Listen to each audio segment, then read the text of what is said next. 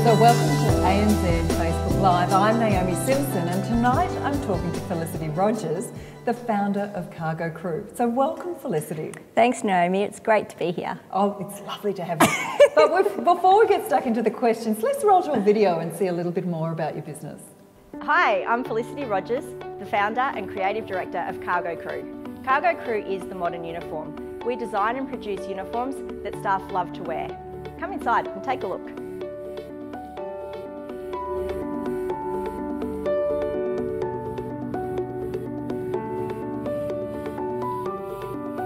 We launched Cargo Crew as a brand in 2012 with just 4 denim aprons. Today, our range has grown to be over 100 styles. We're dressing businesses from the small cafe around the corner to large international brands. We warehouse our range here in our Brunswick East headquarters, and we also offer in-house embroidery. We believe uniforms are an extension of any business's brand identity, and we're here to support that. So this evening we're going to be talking about scaling a business. So how do you take it from startup to being something quite material and significant? And that's what you've been doing for the last 15 years. So I do want everybody to submit their questions into the comments section below, and we'll be asking them live on air. But thank you to the few people who sent in some prior to us getting started so we could have a little practice. But here we go to Tiara. Tiara's got a question. If you were to start a small business from scratch, with a small budget, so small business, small budget, after just graduating for university or TAFE, how would you deal with major growth within a small period of time? So quite a few complex questions there, Naomi. I'll focus firstly, I guess, on starting a small business with not much cash. Yeah. I mean, that's obviously a common challenge that many small businesses and startups have. So I guess in that regard, it's all about using the resources that you have around you and getting some very creative thinking happening. How can you get your business or brand that you're producing, how can you get that out there in a cost-effective way? So being super savvy with the money that you do have, and how are you spending that to promote the product or invest in product development. So it sounds like Tiara, though, has the opposite problem. Mm-hmm. She's got plenty of customers. Yep. She's straight out of university. Yep. She doesn't know exactly what she's doing. Yep. And she wants it to go from zero to hero pretty quickly. Yep. So what would you suggest she does? A major account? I guess she would definitely have to look at her finances. Can she afford to finance this, this job or this opportunity? You obviously don't want to step into something that you can't manage from a financial perspective and not be able to deliver to the customer. Mm. So I would say definitely she needs to be looking at what finance does she have available to her. Can she speak to the customer, or can she speak to the market, and can she get some cash flow up front, e.g. if it's a corporate order, can there be a deposit payment? This would definitely help her with her cash flow issues. And that's one thing that you did you? Absolutely. I would say that is actually how we were able to build our business in the early days, was very much catering to that corporate market. We did a lot of bespoke work when we first started, and luckily we had an amazing stable of corporate clients who we were able to request deposit payments from, and that helped fund the jobs, which is a huge challenge when you're starting a business. It really is. You know, Tiara, one of the things that I would say is to make sure that no matter what you say to a customer, you absolutely fulfill on, because you really only get one chance to build a brand reputation. There's a Shark Tank company actually out of the US, and I really like their product, but clearly they were having troubles on delivering to their customers. So they managed the expectation and said it'll be 12 weeks before you get your product, but please trust us and deposit your money here. I have to say, I haven't got the product yet. I'm still a believer, and I've kept the URL just in case I need to follow up. But if they don't fulfill on the work, I'll be straight after them. So do make sure, I think it's a great suggestion from Felicity, wherever possible, get your customers, especially in early days, to prove the product and to grow your business. So, but be really transparent and straight with them. But come on, let's move to Simon's question. Simon's got a great question. How can a service-orientated trade business grow with demand when they've got limited, capable, which is an interesting word, capable staff available. So it sounds like building the team in a service business. How would you go about building a service-orientated team? Well, I think with any business, there's obviously competition around getting the right people on board. You know, how can you attract those people to come and work for you? So I think for Simon, if he is in a service business such as a trade business, how can he make his business stand out from his competitors as far as attracting, the capable staff? It should come back to, I guess, the values that he's trying to build in his business, and how can he promote those to attract people to want to work for him. Again, I think that these days with social media, you can really talk to your, to the community. You can talk to people who are potentially going to come and work for you, and you can really promote what you can offer people, in joining your business. So tell us what you did at Cargo Crew. Well, we're very much about... What did you do to build the team? To build the team, that's been quite, in some ways, an organic process initially, which was obviously a huge step when you do start employing people. And then we did have a stage of rapid growth. So we did have, within a couple of years, going from a team of 5 to 20. That's a big change in the number of people in the business. So for us, I think that was one of the biggest challenges, because you have to become, I think, an expert in so many areas all of a sudden. You can be an expert in the design and the product development and how you market and sell your product, but then also managing a team and how you develop that team is really important. And this is also probably something for Simon to take on board, thinking about, if you are wanting to attract the right people, how are you going to retain them, and how are you going to progress them through the business, giving them opportunities. So for us, we were very fortunate. We were introduced to a business consultant many years ago who's been with us on the journey of growth, and she's helped us understand and implement frameworks so that we can show the team as we build, what does the job look like today, what's it going to look like tomorrow. So it shows people a path of how they can continue to develop within your organisation, and it also, I think, it gets people on board and basically supporting and working hard for what the business is trying to achieve as one common vision. Simon, Felicity's got some really great advice there. A lot of it, in fact, I think we could write a book about this. In fact, why don't we give you a copy of Ready to Soar, Simon, because there is a whole chapter there about engaging people around you with your vision and how you go about that. So I think Ready to Soar would be a fabulous idea for you.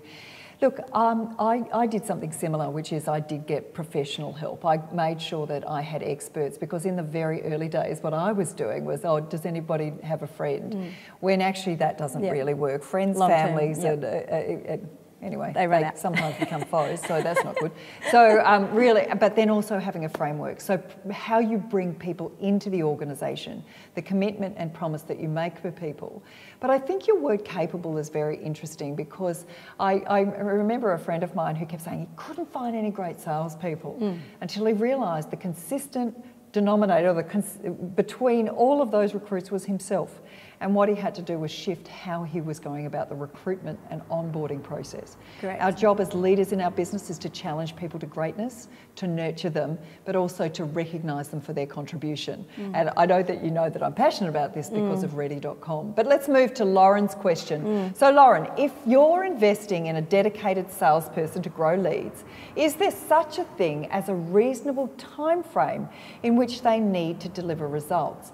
Now, sales is an interesting thing, because we don't know the business that you're in, whether it's an enterprise or corporate sale, or whether it's consumer sales. But I can imagine if you've got a storefront and you've got people coming in, you'll be wanting them to make sales immediately, but there might be a whole lot of nurture marketing. So let's assume that you're actually talking about corporate sales. So Felicity, in your experience, given the business that you've been in, which is about corporate sales, how do you know whether somebody is going to be successful in selling?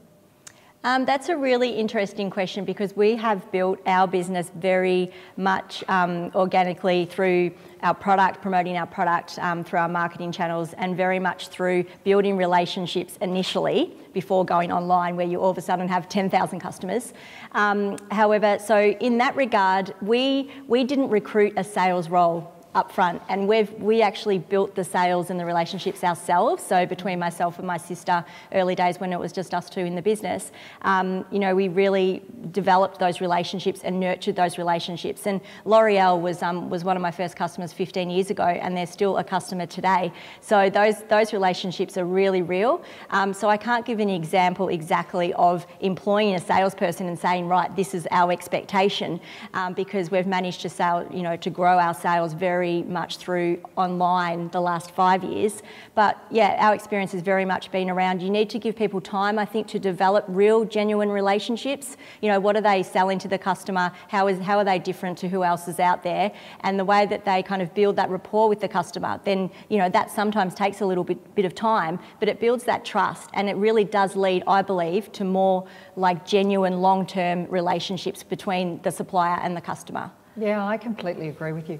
I think there's nobody who can sell like the founder. And one of the things that I found was that I just literally couldn't, I didn't have enough hours in the day. Yeah. So what I did was actually backfill my time with really great administrative sales support so that they were then account managing. So I'd go and win the work, and then they'd account manage, and that really, really worked for me. And that's the same for us. Yeah, and the other thing is by osmosis, when I'm hanging out with the salespeople all the time in the car, they're getting my DNA. And they begin to speak the same way. So the more time I spent with the salespeople. So what I never did was say, look, here's a salesperson. Off you go, set and forget, get on the phone and call. I felt that if I could really nurture them, whether that can scale on a global, but we do pretty big corporate sales, and that was very much about, because you don't want them, you don't want that salesperson to potentially behave in a way that doesn't fit the values. Going back to the values again, and is it, you know, it isn't just for us about a sales role, it's relationships. And to your point, how are you servicing those customers? Once you land the customers, what is in place to service them? You know what used to be really funny though is I'd go out to meet someone. So I remember, like, when I went to visit Optus a very long time ago, and they were a massive corporate sale, and I just kept nodding and saying, yes, of course, yes, of course we'll open an office in New Zealand, yes, of course. And then I come back to the office and Gemma's going, what have you promised them? And of course I'm the founder, so then we have to do anything, you can do anything. Growth. Anyway, great question, Lauren. I think you absolutely deserve a copy of Ready to Soar. Make sure, Lauren and Simon, that you in the inbox to ANZ directly your addresses. Otherwise we don't know where to send them. So Lauren and Simon, can you please inbox? But let's move to Aaron's question. What were some of the challenges going in a business of 2 people to 20? What time frame did you do that? You've been in business for 15 years. Yeah, so going from 2 to 20, well, I can say going from probably 5 to 20 would have been within a 3-year, three-year period. So, and, you know, the challenges, like I mentioned before, is it's not just about finding great people, which we do have an amazing team, but it's also how you integrate them in with the induction process, having things in place that, to bring them into the business and make sure that you're setting them up to succeed. So, like I said before, you know, having people, advice from around people that have experience in that area is absolutely key.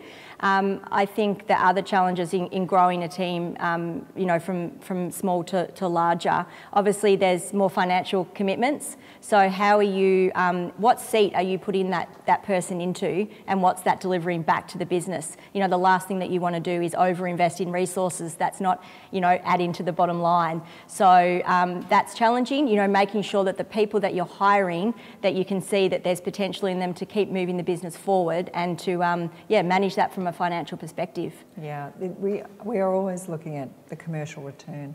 One of the things that I did in identifying the role was, what do people love and what do people loathe? And if we could play to people's strengths, and often it might be a technology or an innovation that could take away or we could automate something. So that was one thing. But rhythm set me free, like rhythm. So what I found is, if people knew where they were to be, what was going on, and there was just this rhythm. So literally we would have every meeting, every Monday there would be a leadership meeting, which would cascade to then the next level of leadership. They would have team meetings, and then every single person in the business would have a one-on-one. There would always be a a company-wide, you know, they call them all hands in America, but Yep. everybody getting together, and we Toolbox. go through and we celebrate people's successes. So I found that rhythm, especially meeting and communications rhythm. In fact, I'm so passionate about this, Aaron. I have written a blog just for you. It'll go live tomorrow, because it was one of the things that was so critical to scaling a business, with the rhythm of how we got meetings going. I'm going to read that. I know, it's really good. There's a lot of trial and error in there, and it's also Yeah. about how you set agendas. You don't necessarily have to have a meeting to go for a whole hour. No, you can have it's a one waste for of 12 time. minutes. In fact, and how we work in the Huddle. So, Erin, that blog post will go live at naomisimson.com tomorrow. In fact, everybody, Aaron, I'm going to give you a copy of Ready to Soar, because we're just so generous tonight, but we're also so generous tonight. So my team at naomisimson.com have decided to give every single person who watches Facebook Live tonight the first chapter of Ready to Soar. They have to go to join.naomisimson.com to get it, to hear all about how we scale those businesses. But it's time to go and have a look at the fabulous uniforms. You know, why not? They're here looking fabulous. Do tell me about some of the clients. Who would these be uniforms for? So essentially, when we launched Cargo Crew as a brand, so what we did is we, as I talked about earlier, for many years, when I first started the business and when my sister joined me, we were very much focused on the corporate market. So everything was made to order from a brief. And I guess going through many years of you know, producing custom uniform programs, dressing the latest venue that was opening in Melbourne, we got an understanding of what people really wanted. And the reality is, doing custom uniforms is an extremely time-consuming and expensive process. You have to wait, you know, to reorder. It's expensive. There's minimums. So in 2012, or prior to that, we realised that we need to develop our own uniform brand that we can offer from stock, that people can buy directly from us, and that we can sell at a reasonable price. And so this is what you can see here. These are some pieces from our range. So when we first launched Cargo Crew, it was very much targeted towards the hospitality industry. So you can see here our aprons. The Henry apron here is one of our most famous aprons. Is that the one that I was given? That's its sister, you would say. Oh, they're sisters or brothers, yeah. Oh. So they're related, very similar. And basically we have our striped t-shirts and our denim shirt and our chino pants. So I guess moving from hospitality into the retail market, there's a lot of businesses, you know, in the retail area where we dress with the denim shirts and the chino pants, and we like to call it the modern uniform. So it's a modern take on uniforms. It's really fabulous. Now, this makes sense also in terms of your ability to scale. Yes. So rather than doing bespoke one-offs, you looked at what was a broad offering so that you could step, repeat, and ultimately make more money that way. Well, it was definitely about, I guess, widening the funnel of who we were selling to. So, you know, before we launched the brand and before we went online, for example, it was very much relationship driven and working for a select stable of clients. When we launched Cargo Crew in 2012 online, it automatically became a national business, and then what's followed from that is an international business. So, you know, we're on track at the moment. We're shipping to around 40 countries, and the international market makes up around 15% of our total online revenue. So, and that's just growing. That's without us even actually advertising anywhere overseas at present, without having a distributor. We're literally just growing organically from the product that we're offering, and it appeals. It's appealing to many countries. Yeah, such a wonderful it's pretty story, exciting. Felicity. Yeah, really congratulations. Thank you. Really congratulations. Thank Getting you. that online piece. Yeah, and it does actually show that you can run a business from anywhere. Absolutely. And I think that's one of the gorgeous things about Australia, is that we can run global businesses from any rural community, regional community, and all of a sudden we can take our offering anywhere. So the thing that limits us most is we think we can't. And I have found that surrounding ourselves with like-minded people, we can learn from others. You know, if she can do it, I can do it. You know, absolutely. there we go. So Remy's got a question. How have you found a balance between being creative and running your business? Are you creative? Oh, What was your background before this? Well, I studied fashion at RMIT, and then pretty much straight from university, a girlfriend and I set up a label, and we did that for 5 years. So during that time, we were one of the first to do the Melbourne Fashion Festival, the Young Designer Parade. We used to wholesale around the country, and everyone would say, "Oh my God, you guys are doing amazing," but the reality was we couldn't afford to buy a coffee because we never got paid. And I always make jokes that we had an amazing business, and someone said to me, "Well, that wasn't an amazing business if you couldn't afford to buy a coffee." And I said, "No, but it was, because we had that opportunity to be really creative. It was like a passion project. We got involved in the fashion weeks and the fashion festivals, and you know, we had 5 years of really just like being free and doing what we wanted to do." And it was during that time we used to get approached by businesses who would come to us and say, "Can you guys do us a good looking uniform that people want to wear?" And that's our tagline these days, where we say we create uniforms that staff love to wear. So that was my background. So following on from the label, I decided to go out just solely on my own. My girlfriend at the time, she went into design sportswear, and that was when I decided to get into the designing fashionable uniforms, because I think I've got a natural love for marketing as well, and so I think the combination of fashion and marketing, and I could see, I guess, the benefit that good looking uniforms would bring to a brand or an event. Bringing that together was something I was really passionate about, so it was a natural extension for me to focus on uniforms. And but yeah, balancing the creativity and the business side, I would have to say that is definitely a lot easier when you have a smaller business. In fact, you really need to be creative, because at the time it was about obviously me designing the product and producing it locally at the time, but also about using all of our creative thoughts and our creative skills to market our product. I think as the business begins to grow, there's definitely more pressure to be focusing more on the business. And I think it's very important that if you want to scale a business, you need to make that time, and you need to have that headspace to step away and actually focus on the things that might be more challenging. I mightn't necessarily enjoy as much the business side when I have to really focus on those things. It strikes me you like doing a deal. But I do love it, but I do find it more challenging in many ways. And so I think, it's just about giving yourself that headspace to really think clearly and to focus on it. Yeah, Remy, one of the things that I look at in balancing where I spend my energy is often about what is the best use of my time. So bookkeeping or logistics is not necessarily the right use of my time. I need to stay across the numbers. I need to be connected to them. The best use of my time is staying connected to customers and listening to customers and our suppliers who are, our business partners really. So great question, Remy. We're going to keep going a bit faster. So Val's asked us the question, if you could do it all again, what would be the first external role you'd hire? A project manager, logistics, marketing, who would you hire? What was the first hire? Well, the first hire was, I guess you would say, when it was my sister and I on our own, it was an account coordinator to help service those customers like we talked about before.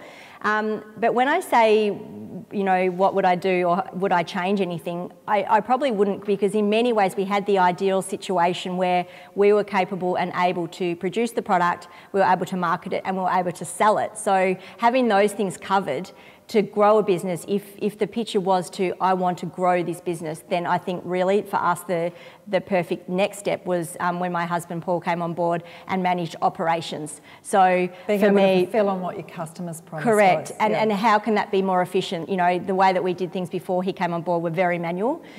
So looking for efficiencies and what systems we had to implement to make that work. So good question, Val. Val, my first employee was the head of security. I think it's very important that everyone has security in their business. That would be Dexter the dog. I didn't actually have to pay him very much, which was really quite fine. But come on, Val, let's send you a copy of Ready to Soar. Do inbox ANZ, because there's lots of suggestions because it depends on the sort of business, really, who's the right person for you. So have a little look in there. So, Rebecca, what marketing program has the best return on investment to drive online sales? Wow. Marketing program. Marketing program. I'm a big believer in do, analyse, do. It's, there's no set and forget when it comes to marketing or promotion. One day something works, the next day it stopped working. Social media, as we found out from the last Facebook Live, change their algorithms all the time. So maybe pick one campaign that you would like to talk about as a case study. So yeah, I guess for us, like, you know, managing and looking for what's working is definitely in the online space is obviously, you know, looking at our SEO and analytics. Search engine optimization. And analytics accounts. So, you know, where we're spending any money on AdWords, how are they performing, and, you know, so we're talking here about the paid advertising as opposed to the marketing, which in our experience has actually given us a lot more organic growth than the paid advertising, because I really believe that so many people, they don't want to see the paid ads on Google. They want to find the right product for them, and obviously Google does manage how all of that kind of thing, you know, when people are searching, what they get shown. So as far as a program, I would definitely be, of course, investing in SEO and analytics, but I would also be investing the time in creating the content that you're going to get found. So you focus on those keywords, you build amazing content that's going to be relevant to your audience, and people, that grows. You know, people spending time on the page, reading what you've got to say, looking at some beautiful photos. The more that they do that, the more your organic, you know, search is going to grow. So that for me has been, you know, the combination of that's really worked for us. Mm-hmm. You know, thanks. I agree with you, but I think the hardest part is how do you stand out? Seth wrote a book, you know, Purple Cow, a long time ago, and actually still is very relevant. Mm-hmm. What do you want to be world famous for, Rebecca? Mm-hmm. Always have in mind, what do I want to get from this marketing campaign? Sometimes it's just to build awareness. You just want people to know about you. Mm-hmm. What I've found in the 16 years that I've been in business is that customers are more and more fickle. Mm. In fact, it's really, really hard to grab somebody's attention. Mm. So the best way to get a customer is to have other customers introduce them. Mm-hmm. So a customer get customer campaign has been one of the most successful things I've done. But be really clear about what it is that you're trying to achieve. And I've also always found that if we're slightly entertaining and a little bit interesting, maybe people will want to come back. So Rebecca, give that a crack. Okay, we're going to keep winding this up and we've got to keep our answers short, otherwise we miss out on all the questions, okay?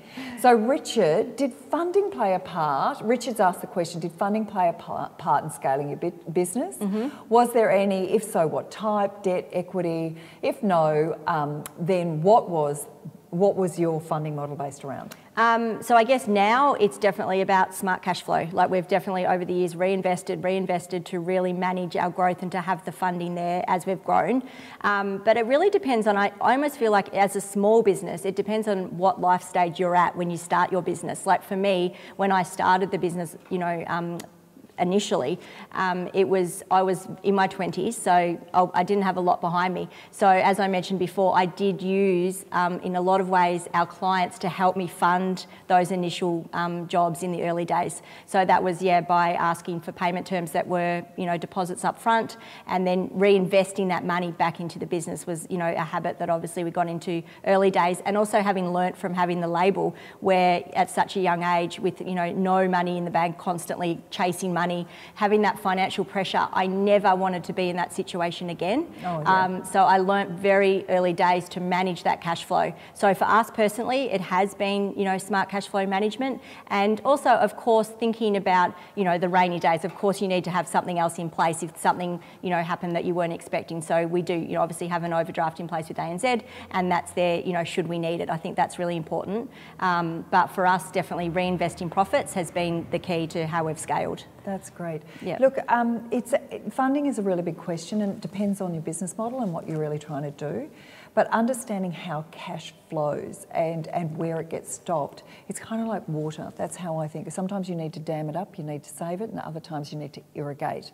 But Richard, such a good question. You do need a copy of Ready to Source, so make sure you send your address to the inbox of ANZ, because there is a whole section here on funding, grants, cash flow, and all sorts of things about business models.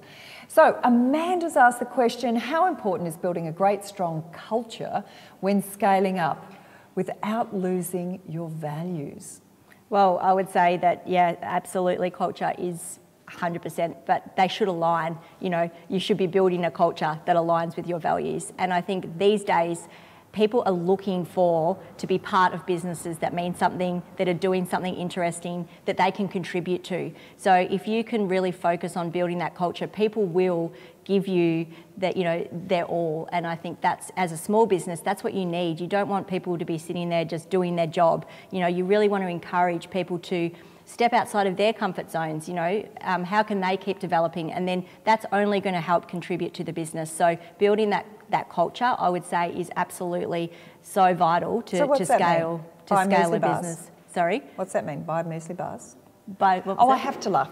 So we won, you know, Best Employer 5 years in a row. And then this TV crew came in and they saw that we had muesli bars in the kitchen and they said, so you've got a great culture because you buy muesli bars. And I was like, no, it's about setting the purpose. It's about aligning people to the values. Communicate.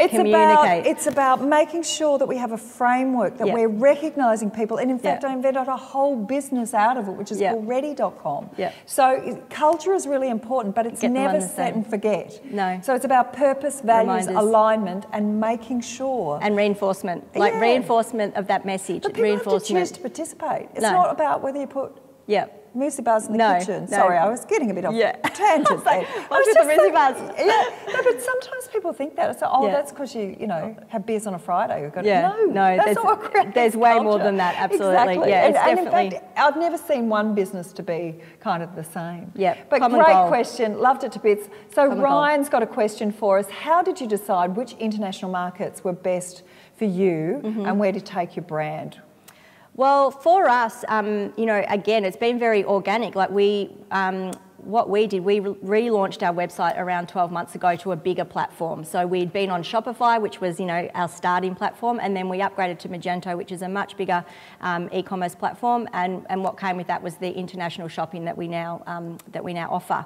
So we didn't target exact countries. It's just been, again, through our organic growth that certain countries we're shipping more to. But at the moment, as I said, we're shipping to around 42 different countries without having actually physically set up there or, you know, partnered with the distributor. So I think that things are changing so much these days that you can almost, you know. So you're saying it chose you, you didn't choose it. Correct. Yeah. And but what's really interesting is at the moment we're participating in a program which is run by George Washington University. MBA students have actually been assigned our company to research and to basically, as a business case, to suggest to us which international market we should actually focus on and go into headfirst.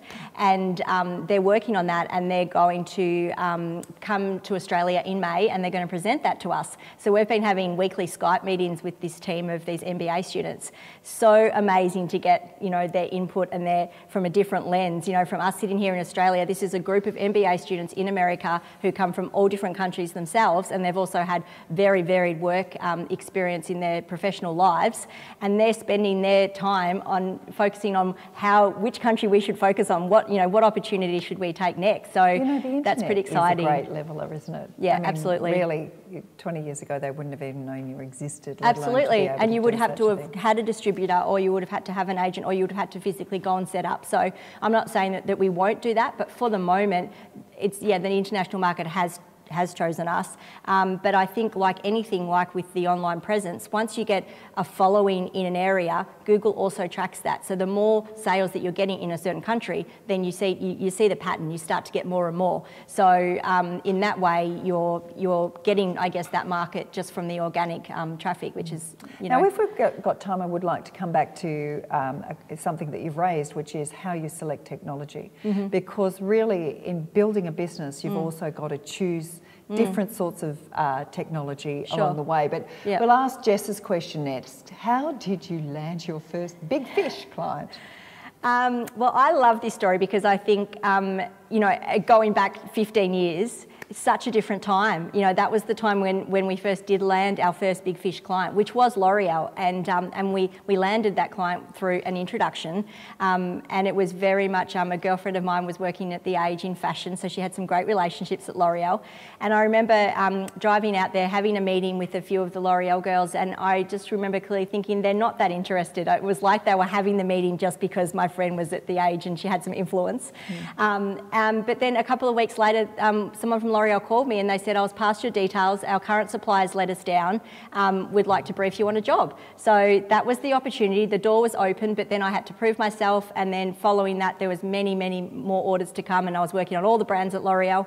But then if you compare that to just a couple of years ago about a big fish client, and the difference of how technology has enabled the reach, you no longer need to know somebody. So for us, that was Gwyneth Paltrow wearing our apron, and her agency. She was running a pop-up in New York, and the group agency bought aprons from us. We had no idea what they were being used for. We saw it on Instagram and we were like, wow, that's our apron, that is crazy. Then I contacted Goop and I said, we're a little Australian business, amazing that you guys have been wearing our product. And they said, oh, actually Gwyneth loved it so much she would love to use it for the launch of her beauty brand, which is happening in a month. Would you like to provide aprons for Gwyneth to wear and also the beauty influencers in New York? Well, yes. So those two scenarios within, I guess, my career of one, it's old school introductions, and two, it's technology. Anyone can find your product if you're doing something a little bit different and you have the opportunity and the platform to promote that, then that's really exciting. I think also what's really exciting is you never forget what it feels like. Yeah. How excited did you feel when you saw her wearing your apron? I mean, it's just gorgeous. I remember getting to know the other sharks on set, and I asked this question. I said, tell me that moment of your first customer.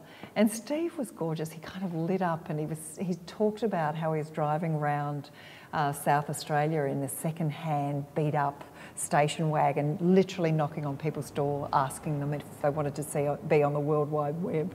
And of course, he sold his business for $393 million. But he said he never forgot how you feel. And if we can engender that into our business, that enthusiasm and that excitement, doesn't matter if it's a little customer or a big one, that sheer joy, I mean, that's what business is. And when you have that and they share that with your team, it's a wonderful, wonderful culture. Yeah, it is. But wonderful. I'll never, ever forget my first customer, Damien Chown. I have to order number 14 just in case you're out there. And because I picked up the phone and go, hi, I'm Naomi Simson. We like to call all of our customers. I had one. Anyway, Maria, she's got a question for us. When you identified your niche, did you have any large players as competitors? And how did that direct your course of action? You had massive competitors. Absolutely, and it definitely... In fact, how did you find your niche amongst in such a big market? Yeah. Well, I think essentially we definitely disrupted it, you know, because we came in and we're like, we know exactly what our customers want, but we want to give them the best quality product that we can. But fashionable too. Absolutely. Stylish. Yeah, exactly. And we wanted to be able to deliver that to our customers directly without resellers and distributors. So traditionally, how the uniform category works is that there's some big players who basically sell to resellers and middlemen and distributors. So basically, if you go to a uniform shop, you'll see the same brand of uniforms on offer if you go to the next suburb and go to another uniform offering. So what we wanted to do was we wanted to give something fresh to the market, and we wanted to sell that directly at an affordable price. So we are, I think, you would say, extremely competitive in price to our competitors. However, we're very design driven. We're all about producing original product that we know people want to wear. So certainly. So you're saying a product strategy kind of whipped the competition.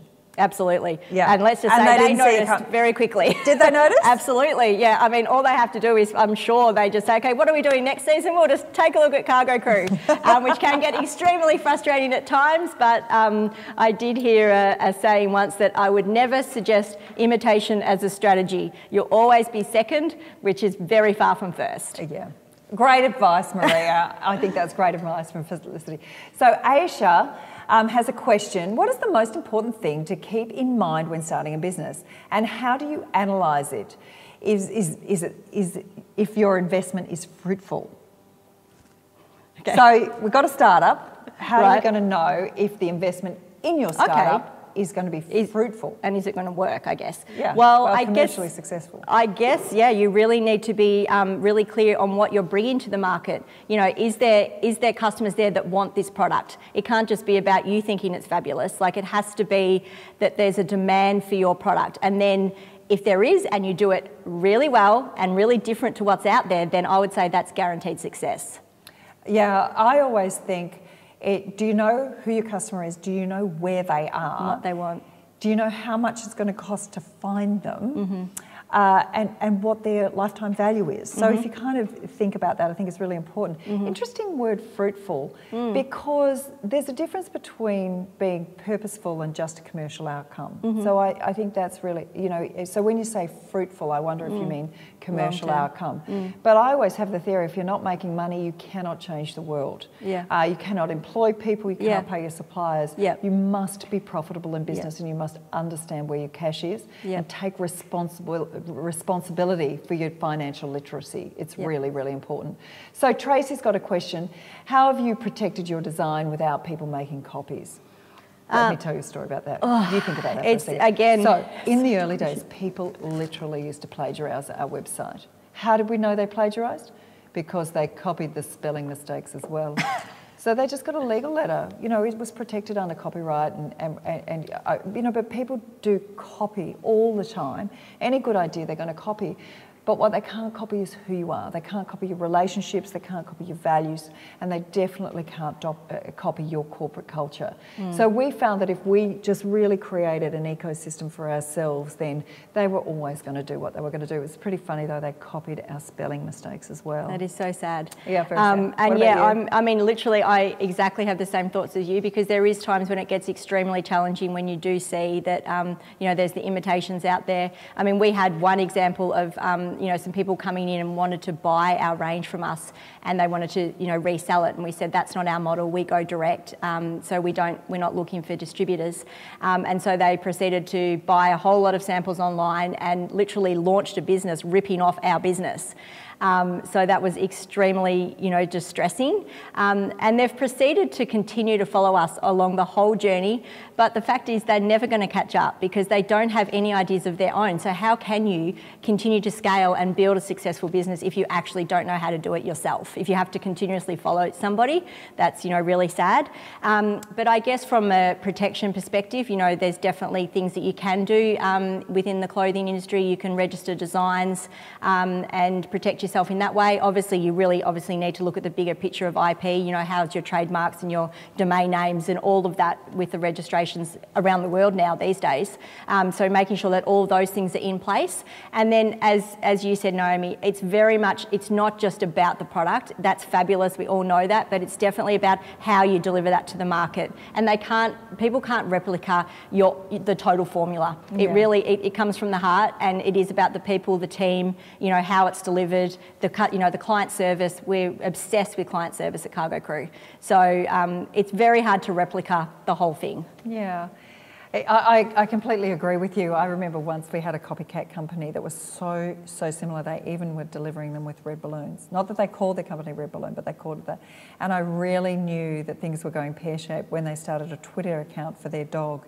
And we'd done that for Dexter, head of security, years ago, and I go, oh, they don't understand. They've got nothing left. They've got no idea. That was just to have fun. Like, we just thought it was hilarious, and that was our sense of humour. It wasn't a marketing thing. It was just funny. And we go, oh my goodness. Anyway, so let's just have a couple more questions. But Alison has got a question for us. How did you deal with the inconsistency of rules and regulations by federal, state, and local governments, and find the right balance? Look, this is completely dependent on the industry. Right. So obviously some industries are more regulated than others. We do have compliance, and what I would always say is get good advice. The reason why we get good advice is that investment in how you set up your business and making sure you comply can save you a fortune, whether it be with your IP or whether it's just in terms of making sure you fulfil on all of your tax obligations. It is absolutely essential to get really great advice. I haven't found it completely complex between the state regulations. It's much easier here than it is in the United States. I know that is very complex when it comes to the taxes because they're different in every place that you do business. But have you got anything particular about that? Well, I think for us more so our challenges are around, you know, compliance of, say, care instructions. You will notice, say, for example, companies like Zara who have stores all around the world, when you buy something they have these like, it's like a huge, exactly. And so if you are, I think, you know, really setting up and focusing on certain countries, you do need to ensure that those things are covered. Yeah. So that's probably the only thing I think we've found challenging in that way. Yeah, I think good professional advice based on your particular industry, Alison, is a really great idea. Yeah. So Alan's got a question for us. How did you build collaborations with other brands? Mm-hmm. Well, I mean, for us, this has definitely been a vehicle that we've really helped to grow our business through, association with other fantastic brands. There are two examples that I can give. One being Time Out, the publication. We have collaborated with them and partnered with them for quite a few years. They're very heavily involved in the hospitality industry, so there was a synergy there initially when we connected as businesses. And what we do is we provide uniforms and sponsorships and prizes for people when Time Out hold their award nights for hospitality venues. They'll win a voucher, say for Cargo Crew to come and get some new staff uniforms. And in return, we get some amazing exposure within Time Out. So we've got very strong relationships there. And second to that, we've worked with Jardin, the homewares brand, and they approached us, and I think they saw, that Australian design element, that we had that synergy between the two brands, and they wanted to sell our aprons in store. And for me personally, I couldn't think of a more beautiful Australian brand than Jardin. So of course we were going to jump at that opportunity, and what that does, I think it gives you a wider audience, so people who are obsessed with homewares and lifestyle all of a sudden are looking at the aprons as well. So it kind of moves away from the business audience and kind of opens up the more consumer market looking at our products. So those kind of opportunities, I think, aligning yourself with brands that complement each other and working and collaborating, it's all about embracing the collaboration economy. Yeah, I think is absolutely. I believe that a customer is there to be shared. Yes. And one of the things that I did was make sure I kind of worked out who was already talking to those customers. The other thing is, who could I add value to? In other words, they might have a particular product. If they added mine as well, they've got a bundle, they've got more to sell, or they've got a broader offering. So together and joining forces actually made us a more powerful voice. Yeah. But I always tried to find out who was already talking to my audience, figuring we may as well go together. Yeah. And a customer is there to be Amazing. shared. Yeah, absolutely. So why not? Yeah. So Aisha, what is your creative strategy behind the success of Cargo Crew? Well, what can we see in the next 15 years? Well, there's so much. Okay. There's so much which I can't talk about.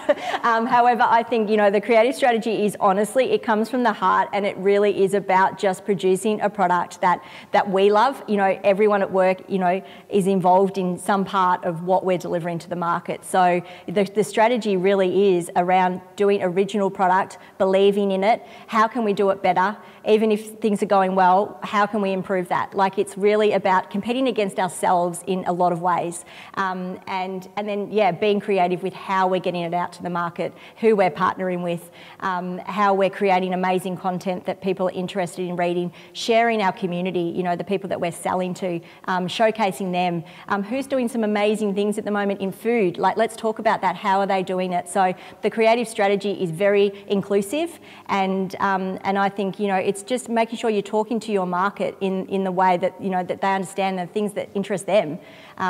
That's what works for us. Yeah, I also find that listening to our customers absolutely works as well as for sure. Aisha, it's a really, really great question. You can hear that we've had great fun tonight. Having Felicity here, her passion, her drive for her business is wonderful. And I'm sure you all have the same level of passion. But as I said, we've got a special treat tonight. We do want to give every single person who's watched tonight a copy of the first chapter of Ready to Soar. So just go to join.naomisimson.com and you can get your copy.